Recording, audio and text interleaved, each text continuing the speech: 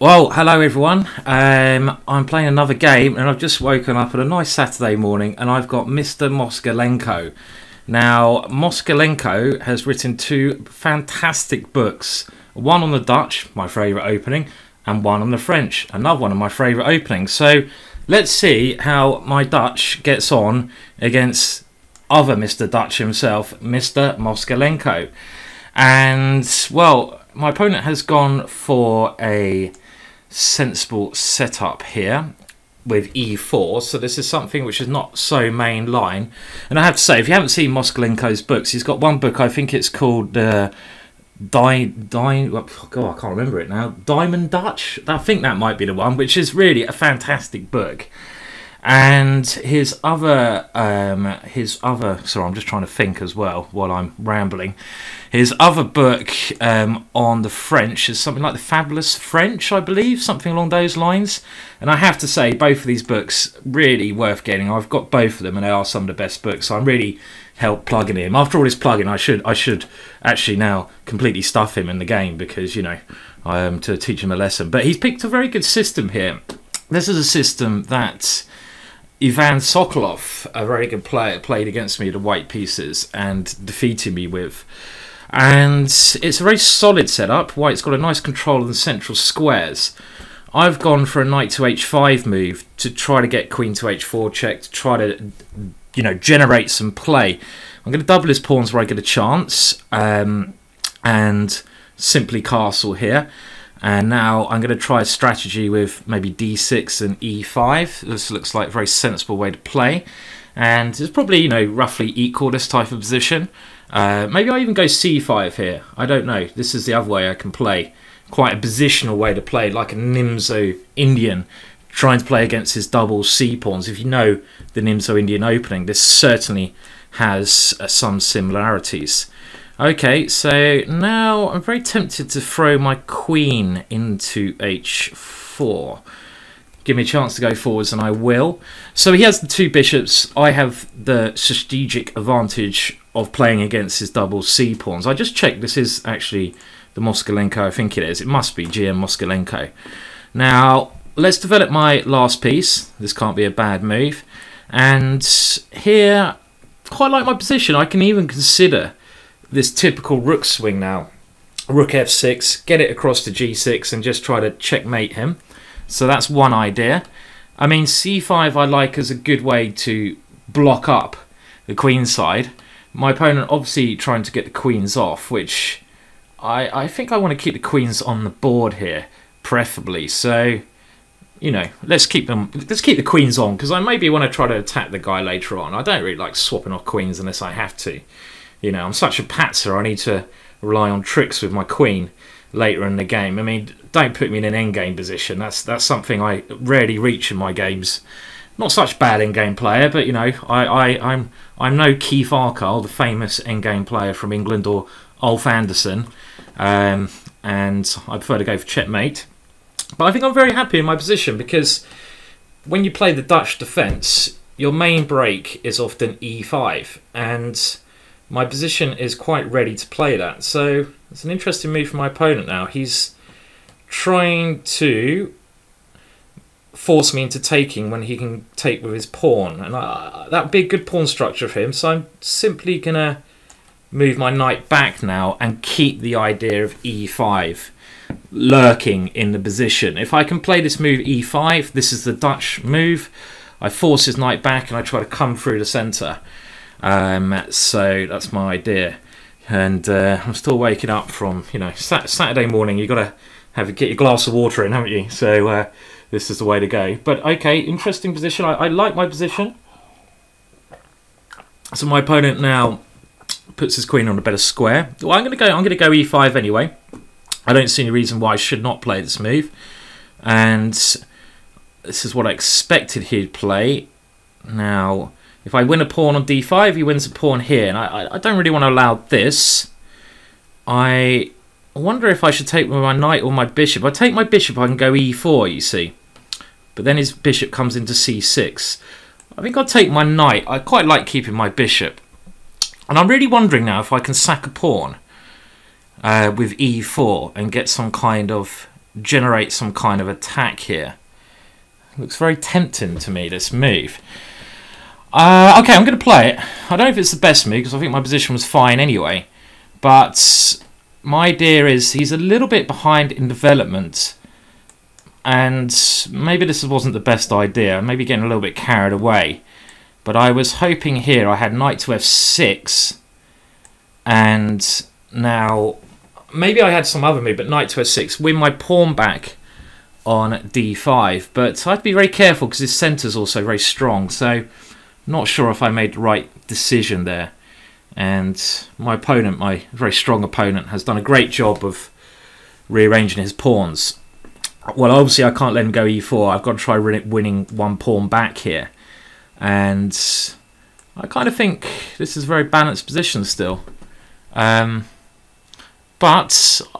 okay, well, knight to f6 seems like a good, sensible move. I got ideas of queen f6 and trying to checkmate. But then he'd move his bishop. This gets very tactical then. Knight to f6 looks simple and good, so I'm just going to, try to save a bit of time and play the simple option, because I want to force this pawn to, well, how does he guard the pawn for a start? If I win this pawn, I'm a pawn up. So, for a change, the Dutch has gone well. Doesn't often happen that way in these games. If you can see from my library of games that my last opponent in the Dutch played a pretty much perfect game. He played an exceptional game against me and won. Well, near perfection. So can I go queen e4 and aim for a queen exchange, or do I just put my queen on d6? Okay, I'm a pawn up, but anything can happen. It's Blitz after all. And I want to try to get my knight to d5. I think my knight will also be better than his bishop, and my opponent understands this, obviously, being a strong player he is, so he swaps it off.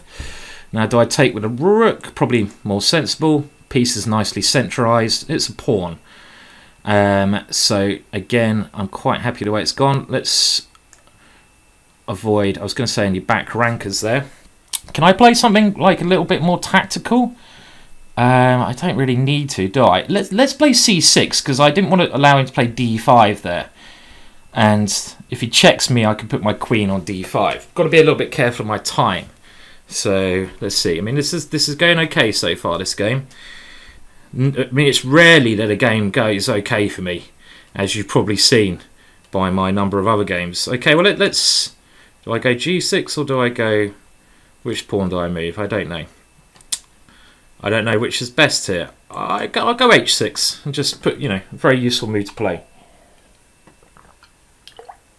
And as they would say in Russia, it's just a matter of technique here. But I don't have any of that, so it's probably going to be a very big struggle. Okay, so my opponent trying to hit out against a7. Okay, well let's just... Oh, that's really stupid of me, isn't it? I've allowed him to check and take on b6. Like an idiot, I allow him right back in the game. Like I said, it's just a matter of technique, and I have shown that I don't have any technique. Well, luckily for me, I might be winning the pawn on a2, and I shouldn't be worse here. Obviously, I'm still a pawn up, and I have this extra a pawn. It might just be on the clock this game. Got to get my quick hand going, like Clint Eastwood. Get ready for the quick draw. Okay, right, now let's put my king somewhere safer. And I want to get my queen on the diagonal b1 to h7 to stop any checks and push my a pawn. This would be a technical way to play. My opponent... Okay, let's just centralise pieces. Always a good idea. If in doubt, centralise.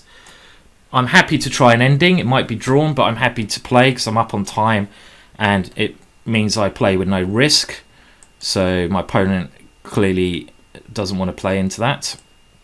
And now, again, offering an ending. When you material up, you can often go for an ending. And well, if I go there, he might be able to win a pawn in the ending, then technically a bit difficult. Let's try the ending anyway, because we're both quite short of time. The problem here is that this ending is I don't know if it's win or a loss, or well, not a loss, but a win or a draw. I mentioned my endings earlier. I mean, the whole point of this is I'm going to try to get my king around. God, you can see why I don't like going into endings. I'm flapping about like a idiot here. And okay, but I mean my time's very good. I mean I want to go king b6 and slowly push my pawn, and okay, I managed to win on time there, which is nice because, like I said, Moskalenko. You can I suggest you Google his books, and he's written 2 fantastic books. The Diamond Dutch, which is a book I use myself to study the Dutch defence with, and also I think the Fabulous French 1 and 2, and he's an expert in the 2 of my favourite openings, the Dutch defence and the French defence, and he's a great writer, really witty writer. So that was interesting that I actually managed to get a Dutch opening against one of the Dutch experts in the world, proving yet again that the Dutch can be a good opening. So I'm happy with that after my losses in the past, that I can actually still play the Dutch. That's relieving. I mean, analysis, I still haven't worked out how to get the board up. Is there a chess? Okay, let's see if I can. I'll mess about with some things here. Add examiner, how about that? No, we don't want to do that. So I'm just going to see if I can. I should have obviously annotate position. No, I just want to look at the game now. Thank you very much. I'm a computer phobe. So I thought someone said click the chessboard symbol and this should do it. So can I move the pieces now? Oh, maybe I can. Can I actually play other moves though? No, I can't. Well, let's have a brief overview of the game. We don't need to go too much in depth in it. So with the move e6, if my opponent plays e4, I get a French. If he plays c4, as he did in the game, then I get my Dutch defence. And my opponent played a system which is not one of the main lines, but I think a very good system. And if you're looking for a good way to play against the Dutch, then the way my opponent played here is quite sensible. g3 and bishop g2 is the normal way, but this way he played, he puts his pawns on these squares, and they control a lot of squares. f3 pawn controls this e4 outpost, which is very important in the Dutch. And my opponent put his bishop on d3 as knight on e2. So I need to develop my pieces to the best squares. So I tried this knight to h5 move because in some cases I have queen h4 check, which is very disruptive for my opponent. And now I just develop my pieces. And here I get a chance to double his pawns on c3. And I think this is a good decision to make because now I always have some targets to attack later on. Probably a roughly equal position. And now d6, and in the classical Dutch your main break is e5, and when I finish developing my pieces, as you'll see in the game, I get e5 in, so it actually works pretty well in the game for a change. So knight g3, queen h4, happy to get my queen near his king, castles, knight d7, always get your pieces developed before you formulate a proper plan. Maybe my opponent could try e4 here at some point. This might have been a much more, as the computer actually recommends, a much more sensible move to play. Okay, knight to e2, and I could swap the queens off here because then and in actual fact it's a matter of taste. I could then play against his, weaknesses, his pawn weaknesses. But it also makes perfect sense to try to checkmate the guy and keep the queens on the board. And knight to f4, clever move. If I take his knight off, he gets a half open e-file, and it'll be very hard for me to play my Dutch move e5. So that's why I move my knight back. And now I get e5 in, knight d5, and here, I mean, this is where I like to show you the variation. I will look at more how I'm supposed to do this. I don't know I've got Blitz in, so I don't know exactly how I can do this. Let's see, annotate, copy from game, clear board. I don't know. Okay, I'll give up on this for now. So here I was thinking about taking with the bishop and going e4, but then you can see my light squares around my queen side are quite weak if I give up this bishop, so it made more positional sense to take with the knight, because then my bishop on b7 can still guard the light squares. And here e4 is actually the computer's first choice, surprisingly enough. And one of the reasons I thought this might work is because his bishop's on c1, his rook's here, and I've got nice open lines. So actually, the computer gives this as a good line, which is quite surprising. That I'm actually playing OK moves. That always surprises me when I play OK moves. Bishop to e4, and again, knight to f6, the best move. Surprises me yet again. And the danger he has here is because his central pawns are on dark squares, when the bishops are exchanged, positionally speaking, if he can't get his centre moving, he has a very, very bad bishop on c1. And if I go knight to f6 to e4, I get this typical good knight versus bad bishop position. So imagine moving the knight on d5 to e4 here. That would give me a very pleasant, you know, advantage of my good knight dominating his bad bishop. It's a bad bishop because his bishop is on the same colour squares as his pawn. So that's why, understandably, my opponent tries to go forwards with e4. But that does lose a pawn, and really the rest, as they say, is a matter of technique, which I obviously managed to mess up. Let's just go to the final position and try to work out what the result should be here. I honestly, I expect this as a draw. I mean, I can try to push my c-pawn and my king up the board, but there's so little material left. I think with correct defensive play, my opponent can draw this, but I think I'm totally in the right to play on because I'm a pawn up and it has great winning chances. I'd play on this position against anyone in the world with any time in the world because I've got an outside pass pawn. But, you know, in endings, the least material there is on the board, the more likely it is a draw. And to be honest, don't ask me anything about openings because I wasn't brought up in Russia. I was brought up in the streets of London. No, I wasn't really. I was actually brought up in Farnham. But I don't know much about endings at all. So I really don't know if it's a draw or win. We'll leave that to someone else to decide. Maybe you can give me your opinions, what you think. Is this position winning or is it a draw? I think it's probably a draw, but I don't know.